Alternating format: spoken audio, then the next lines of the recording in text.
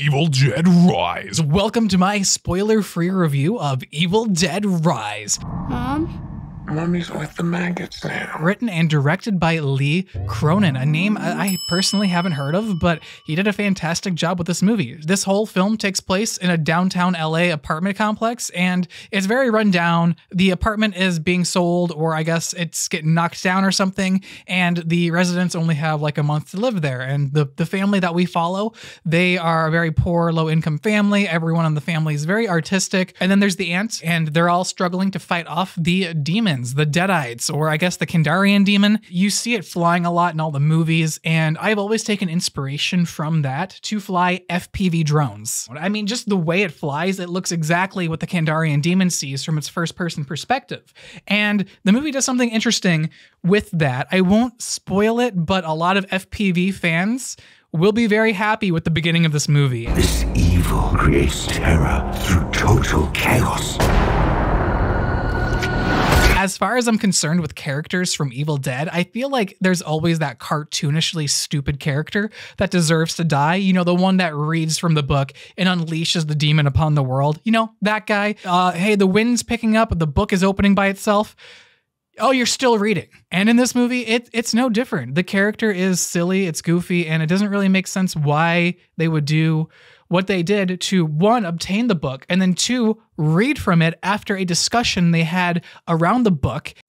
What is this, Danny? And it's the setup for all these movies, they don't realistically make sense. But once you get into the movie, it's a lot of fun. And it's personally interesting to me to see how these characters react to what the Kandarian demon is saying to them. It's overall just a very unique premise. It's not just body horror. And of course, that's kind of like the major thing Evil Dead is known for.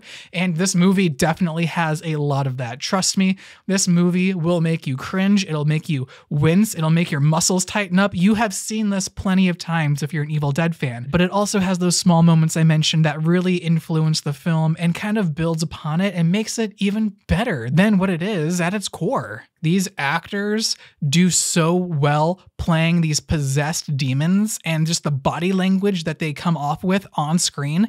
It's mesmerizing. It's scary, but it's mesmerizing. Alyssa Sutherland, who plays the mom, fantastic job. She does not let down with the body horror, with the scares, with the body language, the emotional chemistry with her and her family. Don't let it take my babies. It's all there. It's all at the forefront of the screen, and it does not at all disappoint. I think the audiences are going to love the emotional ties between the characters, despite some of the kids being kids. As far as everyone else in the apartment unit goes, they don't really serve much of a purpose either. All the neighbors, they're just kind of there to be bodies to die. But it didn't feel Evil Dead, which, yeah, it's unfortunate for an Evil Dead movie to have disappointing deaths, but none of the characters were also built up, so I don't really see the point. If anything, I think this movie should have been a little bit longer, maybe 1 or 2, maybe even 3 more scenes to establish the family unit even more, and I believe that would have fixed the dopish nature of one of the kids, especially the one who finds the book and brings it back home and reads from it, because there's a reason behind it that gets explained later in the movie, but when it's actually happening, you don't really comprehend why this dude is doing what he's doing. Now, as far as the filmmaking process goes, I thought the camera work in this movie was really interesting. I think that they did a lot to really flesh out the film and how it worked, and I'm just gonna go ahead and put this back over here. Some of the shots were actually very artistic, and they were very compelling to look at, and I'm like, this is from an Evil Dead movie? That's very interesting, considering like the first 3 Evil Dead movies and the camera work on those films were very just blah. Something I noticed throughout the film was the makeup work mixed with the color grading of the film. That's something I don't really mention a lot in my movie reviews, but the color grading really enhanced the makeup that they used, the prosthetics that they used on these characters, on these actors. It was magnificent to see some body horror with like actual prosthetics like glued onto these actors. I love seeing that. I love seeing filmmaking at its finest, not just relying on computer graphics. And not only that, the color grading as well.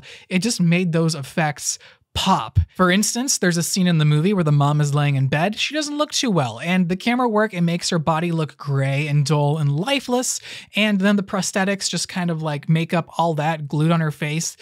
It literally looks like the creepiest thing I've ever seen. I can't believe I'm never gonna speak to you again.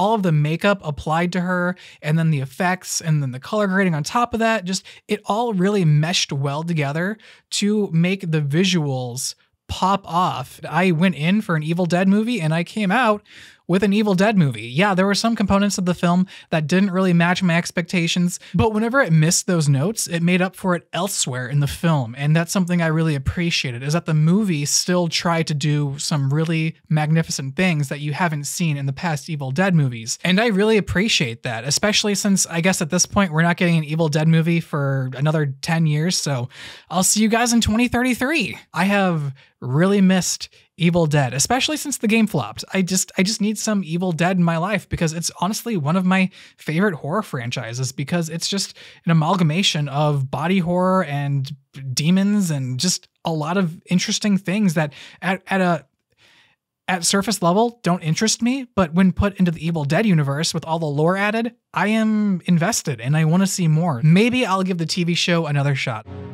Hail to the king, baby.